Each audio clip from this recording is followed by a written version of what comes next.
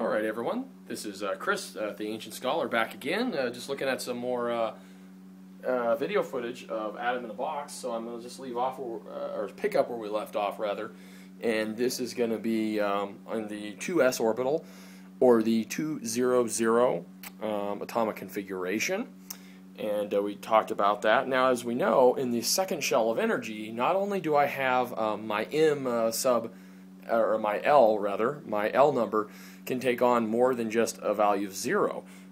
So I'm going to go ahead and pull that up, and what I'm going to do is I'm going to stay in the same shell, but I'm going to change orbital, because we actually have two types of orbitals in the excuse me, in the n equals 2 shell of energy.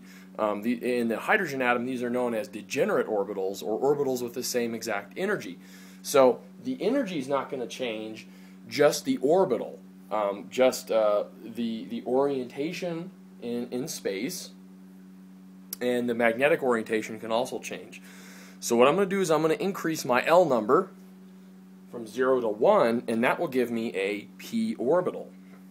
You can probably hear that humming, and that's just a sound effect. And I'll go ahead and take that off so I can talk a little easier. Just a sound effect it adds. As you have probability density closer, it's a little louder, and probability density further away, the sound gets a little softer. So here we have the 2s orbital, or excuse me, the 2p orbital, the 210 configuration, where L equals 1. And you can see that it takes on a dumbbell shape. And what I'll do is I'll just add the x, y, z axis there. And what you can see is I have my x and my y, and then the z, which is known as the nuclear axis. If I look straight at the z axis, in this configuration, this is aligned along the z axis, the 210, the 2pz, or is known as a 2pz orbital, aligned right along the z axis there. You can see.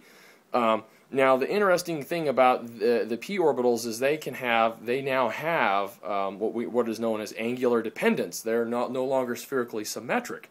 They're actually two lobes, kind of dumbbell shape. So my nodes, or my areas of zero probability, not only may they have radial dependence, but they can have some angular dependence as well. You can see me kind of switching this around. So now what I'm going to do is I'm going to change my m sub L from 0 to 1.